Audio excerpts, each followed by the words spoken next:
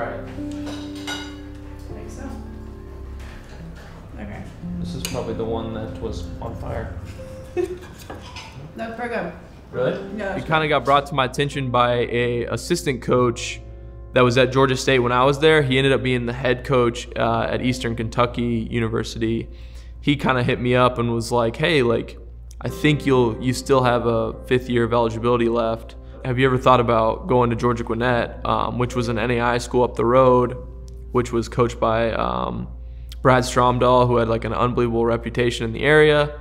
You know, the minute I talked to him, I had pretty much made up my mind. I mean, it was a really good talk. The Rangers area scout called me and was basically like, listen, like, go to Georgia Gwinnett. I can scout you there. All the scouts will still know you in the area. It's a way easier to get you signed out of a college than it is out of a gym. World famous. No, don't say that. You know, I kind of wanted to start fresh, and it was a great opportunity to do that. And so yeah, I got in the car and drove back to Atlanta.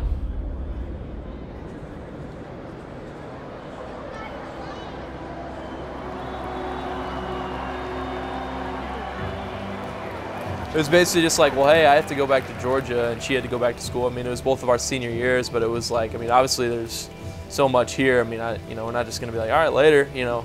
So we're like, all right, well, we'll just try the long distance thing, and obviously that was like a brand new experience for both of us.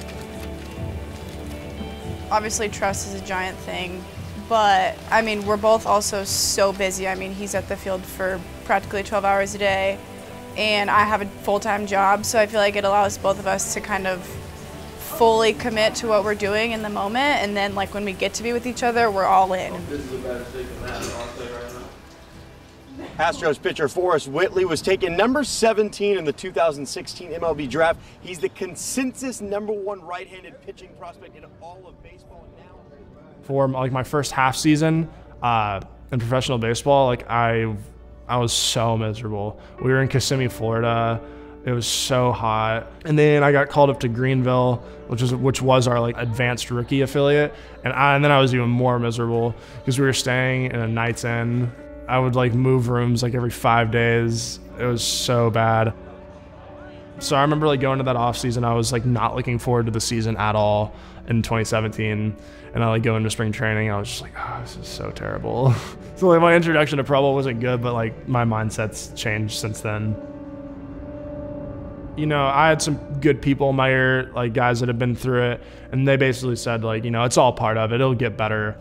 It was absolutely true. Like since then, like every like level I've been in from low A all the way up to triple A has been, you know, a lot better than rookie ball.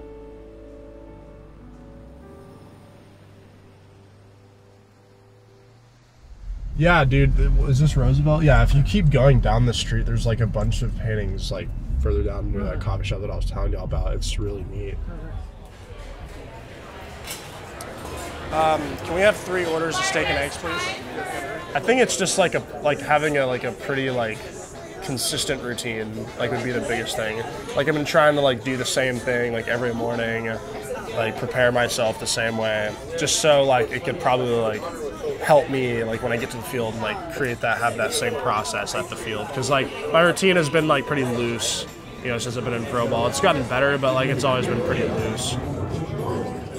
And like I believe in a process and I believe in a routine, but like you have to have the ability to conform too, because like baseball is one of those sports where it's just like when the shit hits the fan, it fucking really hits the fan. And there's a lot of variability in the sport, so you just got to be able to like, you got to be like water, man. The exciting thing about it is like the end result could be like something like life-changing, and like you could really leave a mark. So the monotony sucks, but like also the end result potentially is like legit. So that's like what keeps me going through the monotony. Because, you know, when I get up there, maybe it could be a completely different like mindset, but like I want to just do what's good for the game at the time. Like, and I just want to be myself doing it. And I don't want to have to like push anybody to do it, but I just want to like set the right example and hopefully people will follow me type deal.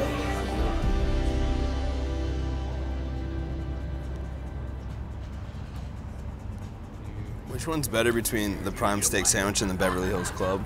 I'd say the steak sandwich is really? Yeah. Okay, then I'll do that. Okay. And can I do no mushrooms on that, please? Yeah, you bet it. And then that that comes with French fries. Normal morning, I'll wake up, and whatever that time is, like I'll lay in bed for like 15 minutes, just laying there, just because I'm like, I don't want to get out yet.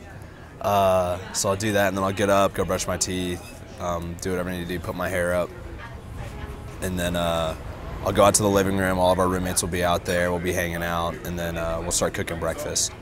So we'll make a big spread, eggs, bacon, smoothies, oatmeal, everything, bagels, waffles, and bust it open.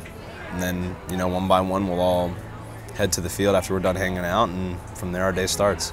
And like that's where like certain routines, I feel like you don't really need a routine half the time, because it's like there'll be days where, you know, you go to a minor league field, bus gets in late because it broke down, and you're not able to do everything to an exact like T. You hit traffic and we don't get to hit on the field, so you just figure out everything that you need to do like and get it done, rather than like, if I don't do this routine, I'm not ready. So like there'll be days where you're like, dude, I don't even need to hit in the cage. I just need to relax, go get my body loose, and go into the game. And there are other days where like I need to hit in the cage a little longer and like really feel some stuff out. But like every guy's flexible. But I don't ever want to get to such a regimented routine that I can't feel like I can perform without it.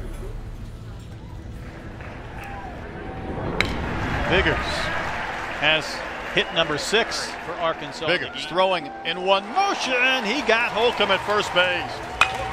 Line drive up the middle.